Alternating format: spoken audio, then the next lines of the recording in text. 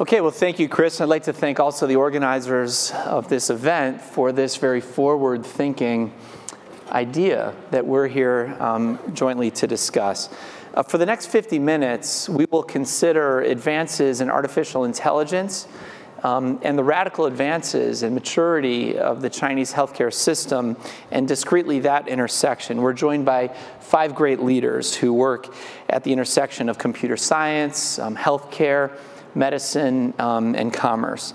I'm just back from Pudong, visiting our Chinese research center there. It's always a very energizing trip. Things are moving so fast. I'm therefore very well calibrated to the growth and momentum and innovation potential in China. With respect to healthcare in China, we see a very unique confluence of emerging trends. It's the second largest market for healthcare. It's exhibiting 7 to 18% growth year on year.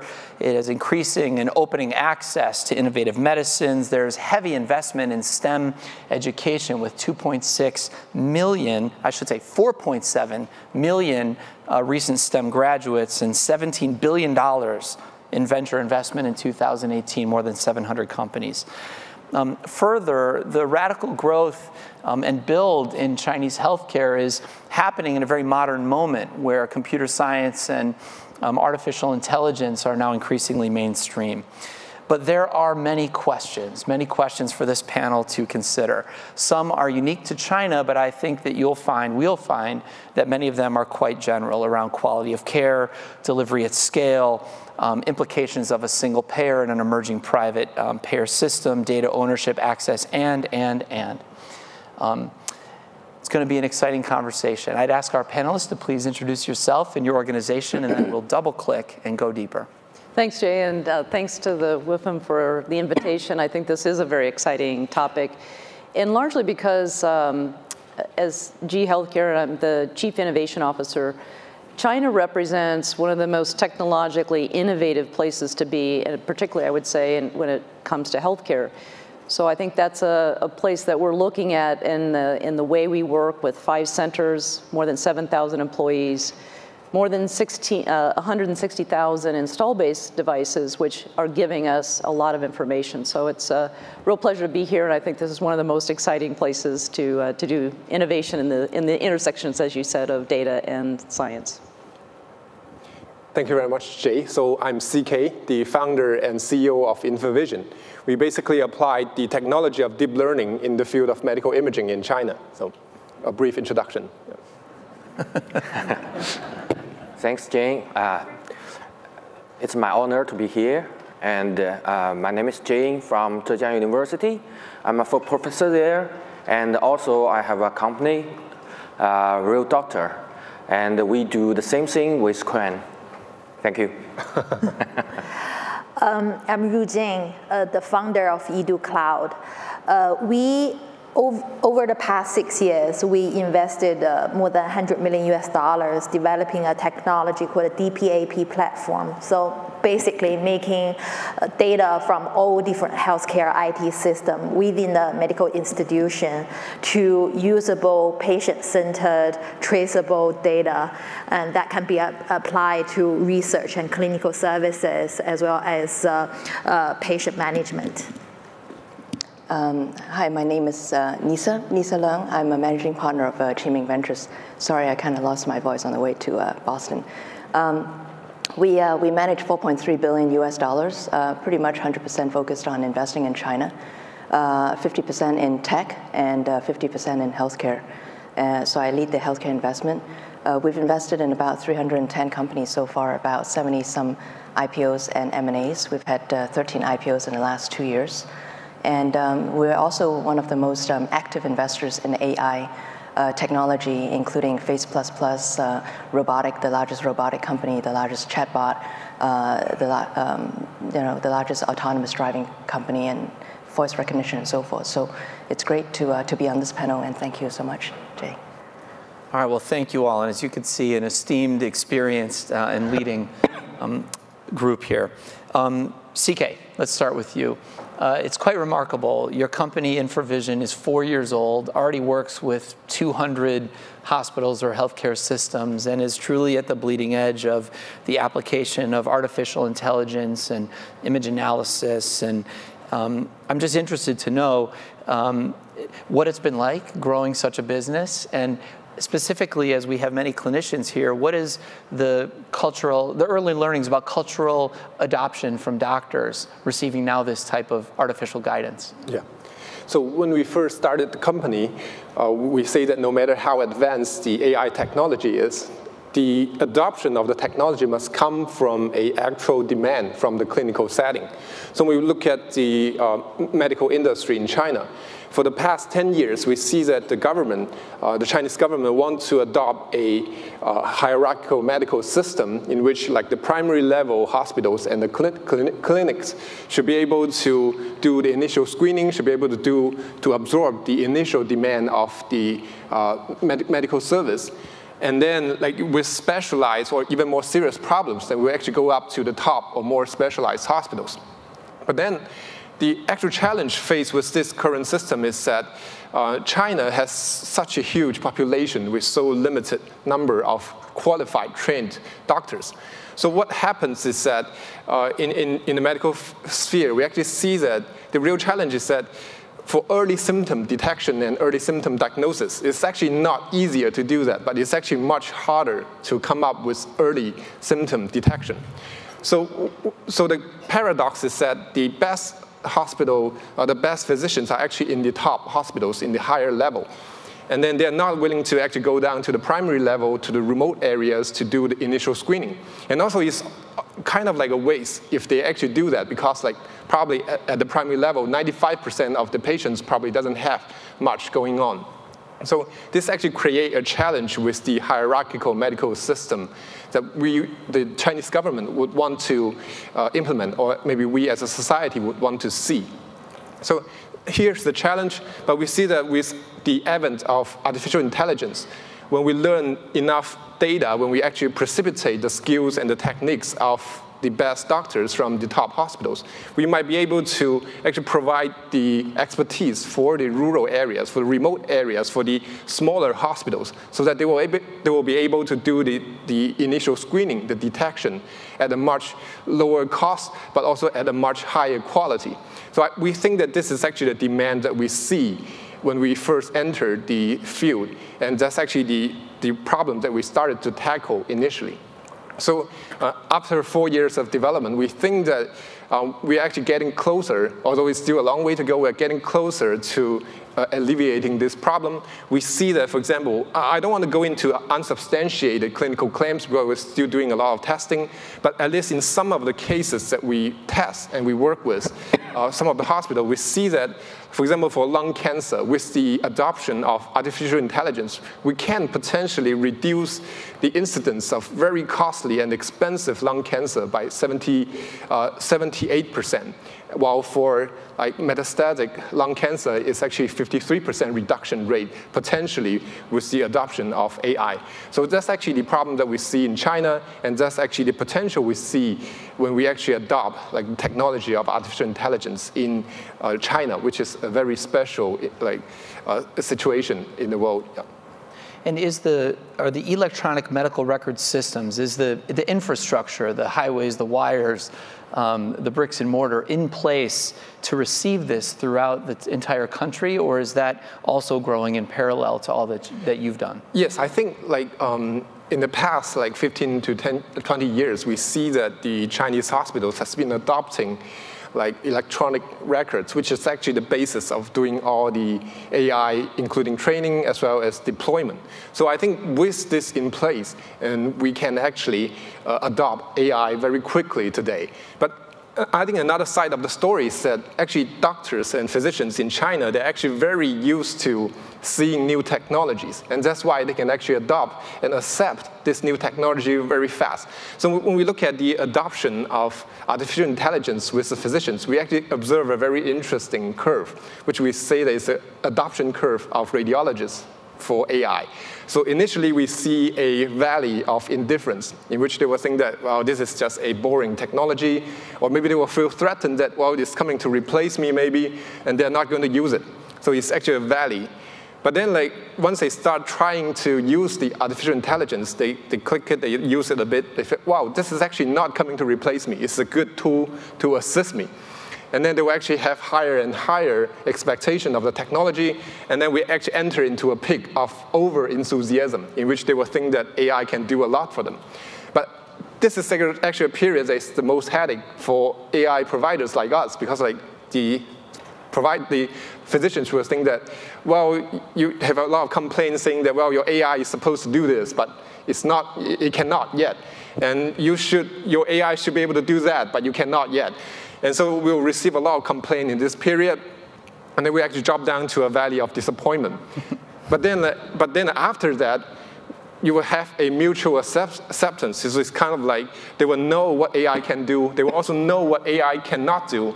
So in the process, they will accept AI as it is, as a good tool to assist them in some of the situation, but it's not going to help them much in others.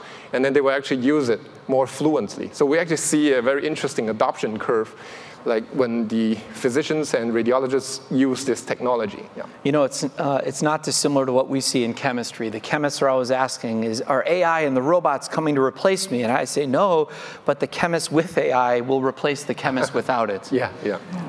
You described this hype cycle, and Nisa, I'm wondering if we could ask you to comment expertly with examples, if possible, around what you see emerging out of the exit vector that CK describes as the meaningful application, the critical use cases. There is a lot of hype with respect to AI, already some penetration into real-world medical practice, but you know, funding more than 300 companies and 80 in healthcare, you must see a lot of hype.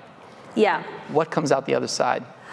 I guess that on top of our data infrastructure, one of the first application that we developed was enabled research practices for scientists and physicians. We believe that the current system requires every scientist and physicians spends a lot of time and money to do historical studies. So with our system and our AI technologies, we can basically, you know, help the physicians to have top view and deploy algorithms and the criteria of the kind of research they want to do onto our system, and both learning what happens historically in the real world, and also follow those patients and tracking them in a much cheaper and more efficient manner. So this is one of the first applications that we started on our platform. And the second one that we see, you know, quite popular is like what CK is trying to do on clinical decision support system. And so for each of the disease, we develop things like timeline that helps the doctor to have a top view of certain patients for the past 10 or 15 years, that the machine helps to formulate the key criteria that the doctor needs to be focused on. So the physician can actually understand the particular characteristic of that patient in a second, rather than, you know, like what they did before, going into the files and learning and reading a lot of unstructured text. So with our medical brain, then the machine can read it for them and highlight the past historical experiences of these certain patients to the physician. And the second thing we have is we are on our system for each and certain treatments that the physician choose. The machine can help to calculate on a real world data sets the possibility of certain treatments outcome, or the choices of medicine, or choices of for that particular patient or with similar patients profile. So, on these two fronts that we find it that quite popular within the physicians and the scientists. And of course, there are many other applications that's being developed on top of our data infrastructure, like how we work with the CFDA, actively using algorithm to monitor the outcomes of certain drugs across 22 provinces, and how we work with Medicare system to quickly evaluate the economy of a certain drug or certain treatment and certain behavior. Those research can be done by our system much cheaper and much faster. It may not be the most accurate, but it gives a perspective, a quick perspective to the researchers and the scientists. Now, in your organization, you're working with many of the largest hospitals, maybe as many as 2/3 of them, and we have seen in smaller studies of integrated data analyses the way garbage in causes garbage out. And your organization has made a major financial investment in rendering medical record level data as machine learnable. Could you describe the scope of this investment and the essentiality, the learnings of having done this? Sure. It's good that I didn't study medicine. So I think that's part of the reason why we made this daring investment. So I'm glad that I made this investment. Just to clarify, we serve about 80 to 90 of the top 150 hospitals in China. And the reason that we chose those partners of hospitals to work with is because they represent sometimes the highest quality of medical practices of China and of certain physicians. So that has, for the entry point, that has helped us, or our medical brain, to eliminate a lot of so-called crap in and crap out. Right. And the second thing is out of our 850 employees, we have 200 top physicians and doctors that just basically helping to read through what the machine has processed. So as part of our data application processing platform, which includes integration, processing, security, storage, transfer, etc. And the very, very important function is correcting the right information, or sending what we call the crap EMR back to the hospitals and ask them, okay, do you want to review that again? And is there anything we should work on? And do we need to change something and put it back into the system? So what we call quality improvement, that's one of the services that we provide for the medical institutions that we work with. So far that I think that I think the general consensus is always say, crap in, crap out, but just with our experience, 6 years on, and we have published 40 paper in magazines like Cancer and Natural Science, Natural Medicine, and Lancet and JAMA. And also we're working with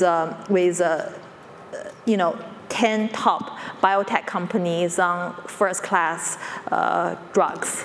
And we also have found many correlations that human or physicians have not found before. And so there are a lot of stuff that we have accumulated that we found will be making huge improvements to the general healthcare industry.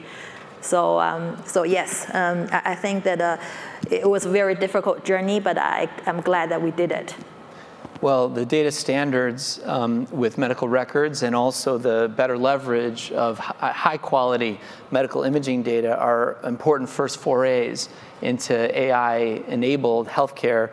Nisa, you must see a lot of great ideas pitched, and I can only imagine what gets through the gauntlet. As you think about AI and the provision of healthcare in clinics and in hospitals, what have you seen that's exciting in China? So I think, if we can take a step back, the China fundraising investment into AI healthcare last year was over $1 billion. This is about 2/3 compared to the global fundraising in AI healthcare, at least according to some data. And about 70 deals were funded. And prior to that, we've also seen hundreds of mobile health companies funded in the last 3-4 years, and some of them going into AI since it was a little bit difficult for them to find a business model thereafter. So what we are seeing right now is there are actually multiple, in general, we've seen most of the AI healthcare companies, and I would say that most of them exaggerate a little bit too much what they can achieve. And then everybody actually converges to the same idea, either imaging or data, patient data for cancer care or for or home use and other things. And I mean, if everybody converges into the same ideas, but for us, it's all about execution. It's all about the team's capability to really build out. So there's actually a lot of fluff going on right now in the AI sector. And so what we're also seeing is the AI companies as a whole, not only in healthcare, but the valuations have dropped 30% or so, with the exception of some of the leading companies in this area. So, so imaging, I think it's an area, and we're very fortunate to have invested in CK's company early on. So imaging is an area where I think China will play a very important role. And I think another company that we've also been very early on investment is WeDoctor, which Jian is involved with, and he'll tell you more. But one thing I want to highlight about WeDoctor is, this is an example where you see China leapfrogging the world. When about 4 years ago, and this is told to me by one of the Zhejiang provincial head of science and technology, that the CEO of WeDoctor went to him one day and said, "Can you give me an internet hospital license?" And the official said, "What is that?" And then later on, so he said, "Okay, why don't I talk to my colleagues?" And then sometime later, they gave this company the first internet hospital license in China, and probably the world. And if you look at it now, 3 years later, they have 13, 14 licenses or more now, but they are seeing over 90,000 patients a day through the internet hospital. And there's also AI involved in their other business units as well as the internet hospital, and I'm sure Jian will tell you about. So that's something that makes a huge difference, because you know what? For the last 20 years, the Chinese government has been trying to educate the rural doctors. But it's very difficult, because once you educate them in GP, you can't really get them educated in specialty. So how do you treat or cater to the population in the rural areas? So that's where internet can really play a role, and then of course AI as well. And then we talked about also EMR. One of our companies is the leading EMR company in China. They've already provided the EMR system to over 1,200 hospitals, the top hospitals in China. And about a year and a half ago, Alibaba invested in them, also wanting to do consumer EMR as well. But they've also been building cloud EMR for a lot of the leading hospitals. And I think they're so right about having good data generating to create reports with good data for us. Because right now I see most of the companies that claim to have good data actually has very fragmented data that it's very hard for doctors and hospitals to actually make use of for drug discovery. And another one of our companies is the leading clinical CRO, the Quintiles of China. So we're the only investor of the company before they went public. It's about $4 or $5 billion market cap company now. And so we are involved with a lot of new drug discovery programs, as well as investing in a lot of these particular areas in various different areas as well, including CRISPR, UCAR-T, and so forth. But I think that one of the things that we also are looking actively is, and one of the reasons is AI and drug discovery. So we are an investor in Schrödinger, and we also invested in a couple of AI drug discovery companies in China that we believe will help spearhead or even make faster and more accurate, cheaper drug discovery out of China. And I think one of the things that we're seeing, and it's really interesting about last week, I think one of the US FDA officials said that, why don't we get some of the cheap PD-1s from China to US? And I think one of the things that we're seeing is there are over 150 PD-1 programs happening right now in clinical trial in China. And it is going to be cheap because by the time, assuming half of them get approved, the medical reimbursement they're going to get is going to be so cheap compared to what's happening in US. And that's also something else that is a huge difference between US and China, is once you get a drug into medical reimbursement in China, that cost, the pricing comes down every year. Versus in US, a lot of times the pricing goes up. So I think that's also something that we're also seeing where AI and drug discovery would be making a difference. So I think this is some of the examples. Thanks. Brilliant, Nisa, thank you. Terri, you have an interesting angle on all this. Recently relocated to Boston, by the way. Welcome. GE's been in China for years. GE Healthcare, as we just heard from your introduction, 160,000 instruments. I can't even imagine the imaging and medical data that infrastructure can generate every year. Is the Chinese healthcare system ready to process data at that scale and to deliver quality healthcare at that scale? What opportunities do you see in China? Well, there's lots of things that we're doing, and as I said, it's one of the most important technology innovation centers for us, and not just for the purposes of what that means in the context of China's healthcare system, but actually to kind of this reverse innovation model, which is it's being able to generate things that we're using in other parts of the world. But two main areas that are, deeply related to how do you use the data. One is around how do you make better use of the existing infrastructure? How do you make the systems run more efficiently? How do we make our instruments, produce more capable output? How do more patients get through those systems? So a lot of our analytics related to that is just how do we make these instruments perform at a higher throughput or to a greater degree better answers or quicker to the answer. And lots of good examples of us working on that for whether it's in cardiology or in oncology or such. The other is what was already mentioned, and that is the challenge of how do you get healthcare out into the rural model. And as CK was saying, there's a paucity of resources, of trained resources to do that. And so this virtual capability, can I embed in the devices the intelligence to do this? Can I support that system vis-a-vis a chat bot or a remote expert? And one example of that is we worked with the Society of OBGYNs in China and said, listen, can we make the ultrasound machine to do prenatal scanning, basically perform at the same level that you have, which would be at the highest degrees in Shanghai or Beijing and such.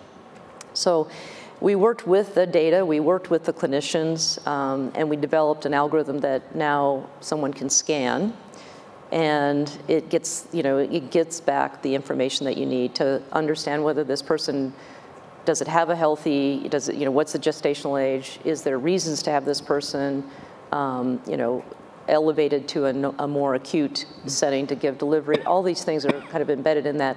And then a quality control method that's running in the background to ensure that someone doesn't stray off course in the way that they're using this. And we know ultrasound is already very variable, so it's a tool that actually is going to have, I think, profound use across other markets as well. So those are two examples. The other thing that I think is fascinating is the amount of data in China. And we are, as we take model development and we're looking at these federated learning models, it's very clear that the differences within populations, as well as the differences in the way things happen in the health delivery systems, really is important, because the biases that are built in based on where you do your model development is certainly there. And we see this almost every single time. We see algorithms that are developed in one place, taken to another place, don't always work the same way. And I think that's important. So that variety of data and the veracity of the data is really critical for AI development. The one other thing I would say is, the way in which healthcare conventionally is done, there's an estimated 5 billion-ish people in the world who lack access to quality care. And even if today we took all the money and all the people that it took to do that, it still would be very hard to solve that problem. And that's what's so exciting about these types of developments, for which you can not take the conventional approach. And so I think where the infrastructure doesn't exist is actually in some ways easier, because you don't have to unwind something in order to bring something new. And I think Nisa mentioned it's already leapfrogging in China, and I think that that really makes us super interested in what's happening. How do we participate in that? And as I said, we have 7,000 people now in healthcare working, together with the provider community and the government as well on, well, what does that mean? How can we take advantage of the fact there's not enough infrastructure? Well, that just encourages you to be more innovative. And so we find ourselves with, long lists of things that can happen that might be really hard to happen in, say, in the US, for example, or in Europe. Oh, thank you. Jian, Real Doctor Corporation is about 2 years old, and sitting in an academic environment and spinning out this ambitious company. I'm very curious, I'm sure all would be, to know what the experience has been starting a business around AI at the intersection of retinopathy and medical imaging. And what are the early signs from your company about what it will be like to empower healthcare practitioners with this technology? First, I'm a professor in Zhejiang University. We're doing the AI research beginning from 1978. And we have hammers on the hand, and we have to find something to crack. So the medical image is the first things we found. First, we looking into the fundus.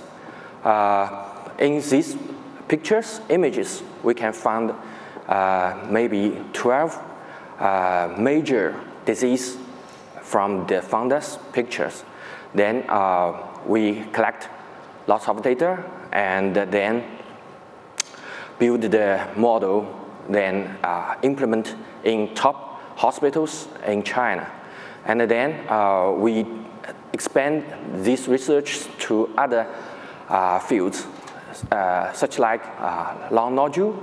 We find small nodules, doctors may be missed, and we help the doctors to predict whether the patients can live longer or not in pancreatic cancers for 1 year, for 2 years, or 3 years from the data they collect from EMR, such as BMI, whether he drink or not, smoke, and the CA199, CEA, all these data, we predict the live period.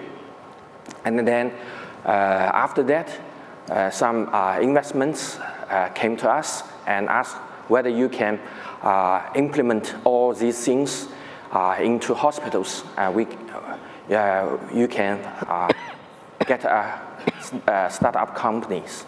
Then we right now we have 50 colleagues and students in the companies, and we collaborate with 100 hospitals and implement 7 products into their hospitals and waiting for the CFDA clearance. You see, in China, the CFDA has no standard procedures to get a clearance in AI. So we are still working on that. Thank you. Thank you.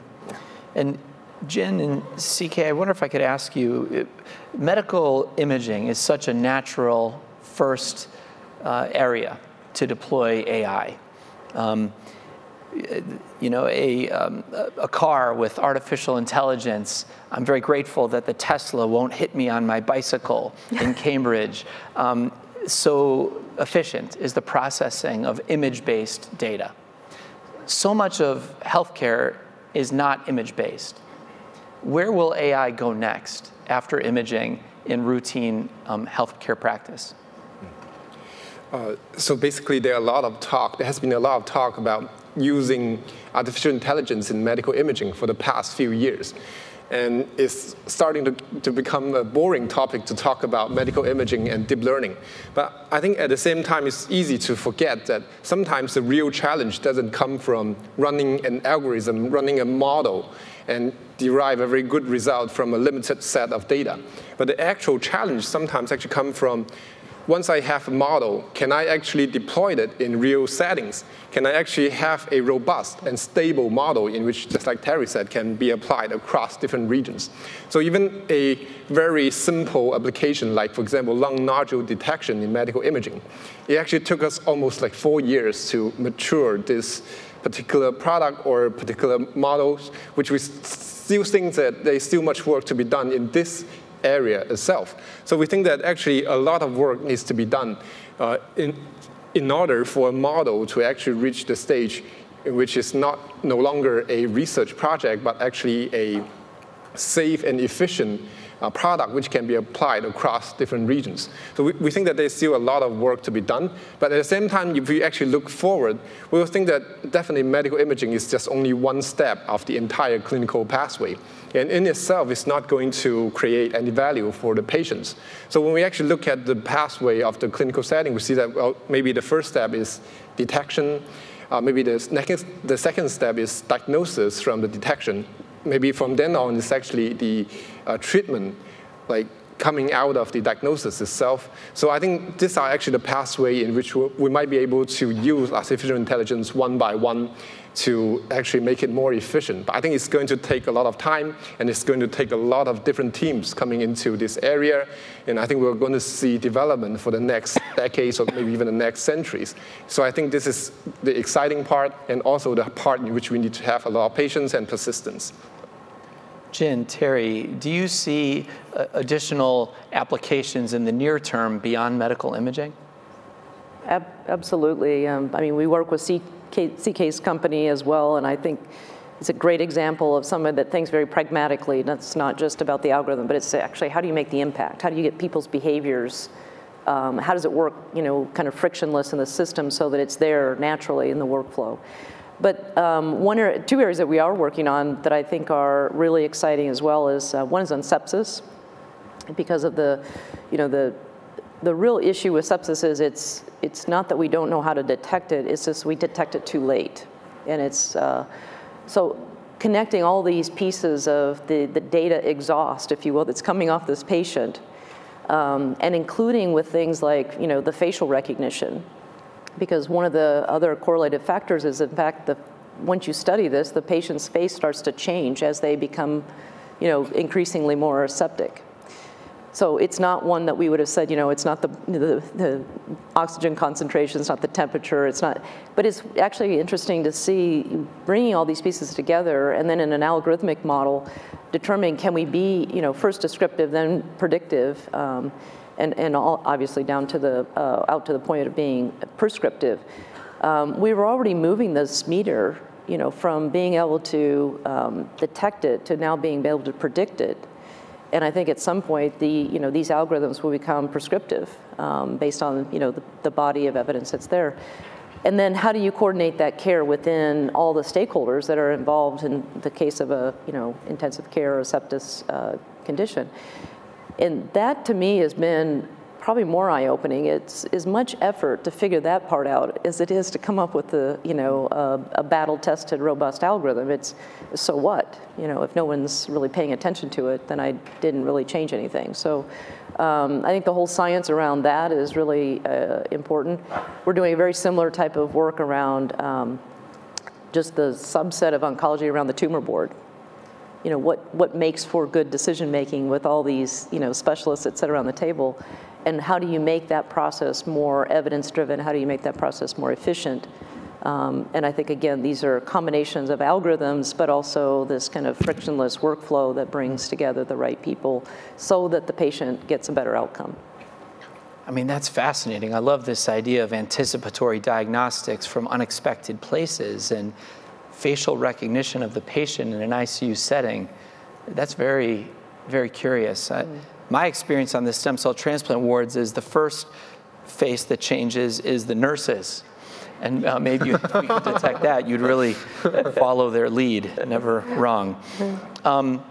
Rujing, I have a question for you that comes from the audience, if that's okay. Okay. The Chinese government has driven the healthcare industry and its development. So how do we approach personal data privacy? You are stockpiling millions of medical records, perhaps even billions, recurating these data into a common language that's machine learnable and can be integrated with other data sources. What is the state of data privacy considerations, constraints, and consents in China today? Yeah. I think that the Chinese government, data privacy is one of the hottest topic within the different bodies of the government. And being the top companies in this field, we proactively work with academic communities as well as the legal representatives of the regulatory bodies to help to improve the regulation environment for our industry, because it's also to our benefit that to have a more stable and predictable regulatory environment. So for now, with our practices, we completely comply to HIPAA, which is the American standard. So the raw data stays within the hospital, and the patients give consents for certain research. And if we do clinical research or certain practices that for those use cases that needs personal identification, we would need to get a personal consent for those usage. But for things that epidemic and population studies, which does not involve in personal identification, then we don't need to have consent for that. And also on top of our system, we have because a range of different roles are using our system. And so we have a passport level within our system. So if your doctor is looking at your profile to cure you, to cure your disease, then of course, he needs to have consent in our system to access your personal data for the past few years to better understand what's going on. And also, if someone within the department is doing, department management or research that improve their medical clinical practices within that hospital departments, and that also give them complying to the law. They also give them the same kind of security access as well. But for other use cases, you still need to have a different clearance level according to the restrictions. These sound like best practices. Are you satisfied, are all of you satisfied with the handling of data privacy issues regarding medical information in China, CK? Mm-hmm. I think the key thing is that AI industry in general, the business model itself is not built on reselling the data, but it's actually after you actually get past the training phase, AI is just like any other software. You don't actually need the data to be commercialized for the next phase. So I think the whole thing is that moving forward, we might be looking for a way in which we can actually train the data, but after train the model using the anonymized, desensitized data, and after that, the AI is just like any other software in which we deploy it, and maybe we'll fix it, make it better in the process, but then we actually don't need the raw data at the end. So I think this is going to be the final way in which we use data in AI, but I think it's going to take time for the entire system to mature. Yeah. Nisa? So about a year ago, the Ministry of Health actually set up the Medical Patient Data Privacy Commission, and to address policies in this area. So I think right now the government is going through the different policy suggestions and whatnot in this particular area. And one thing you also have to bear in mind is about 90% of the patient flow actually goes to public hospitals. So the public hospitals are very guarded with the patient data that they have, and they would actually not even share within one city or outside of their hospital. So I think that's something else that we believe will be how the patient data flow within the system will actually be regulated by the government. Well, thank you. Many questions have come in. We can't, regrettably, because of time, address them all. But what's on everybody's mind is, how is medical education in China equipping physicians for the future? Are physicians in China not starting as many AI-related companies as in the United States? Curiosities about how the Chinese medical and scientific education system may be more advanced in preparing biologists and clinicians for a digital future, and great curiosity about interoperability of the EHR systems within China, and surely many more. As we're closing the session, Nisa, I wonder if we could start with you and then come down. Challenges are opportunities. What do you identify, in just a few words each, please, as the greatest challenges / opportunities in AI healthcare in China? Well, I think the first one that comes to mind is the US-China trade issue when it comes to AI development in China and in US. And I think it's a challenge, but it's also an opportunity where each country themselves can think about what are the areas, the entrepreneurs within the countries, what areas they really want to focus on and really build the R&D and the capability of. And I think one thing that we see in China is the ability to ramp up data very, very quickly. And that's why we're seeing a lot of US companies want to come here, go to China. But at the same time, we're also seeing a lot of technology being generated in US. So how does one work together and collaborate, given the political environment? Yeah. Thank you. Rujing? I think it's the opportunity and the challenges, I think, is the value of our AI. And we do find it, the technology that we have developed on our platform to be quite powerful. So the core value and the humanity that we want this technology to have, it will be something that we would like to discuss and learn over time. Thank you. Jian? I think the opportunity and challenge is CFDA clearance. Last year, IDXDR get FDA clearance. And right now, China has no standard procedure for CFDA clearance.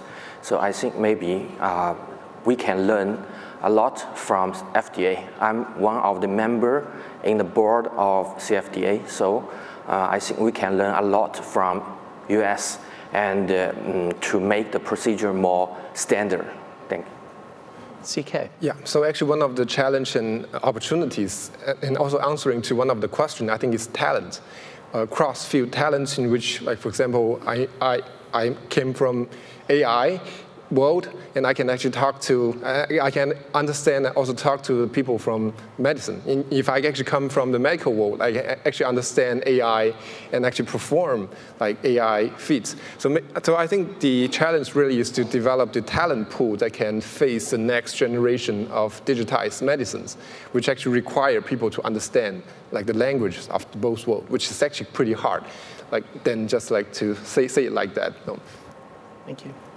I'm going to use CK's valley and peak model. So I think on the valley is I would share the regulatory environment and the maturation of that and the trust created around that. I think that's the challenging part. I think on the top part, it's I think China will set the standard for affordable virtual healthcare in a way that we haven't seen any other part of the world. And I think that'll benefit not only China, but many other parts as well. Well, thank you. And I would just add quality at scale. There's great inequity in healthcare in the United States, Europe, and also, and perhaps especially in China. Healthcare spend in the US at $9,600 per person, in China just about $400. Some of these technologies are very expensive. And to scale and provide access to them at scale will be a challenge, and surely the automation of AI can only help. Thank you again to the organizers, and please join me in thanking our panelists.